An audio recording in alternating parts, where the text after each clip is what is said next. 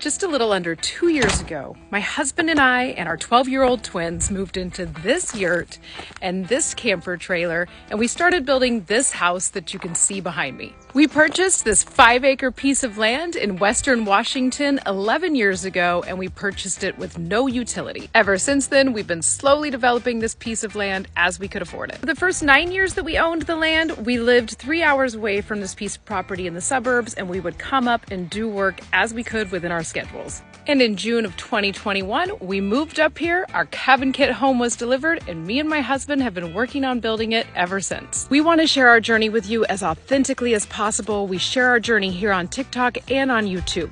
We do it so other people can see that there are different possibilities out there for them. And if this is something you want to take on, you can learn from us and you can do it too. Ask me any questions you have about this whole process.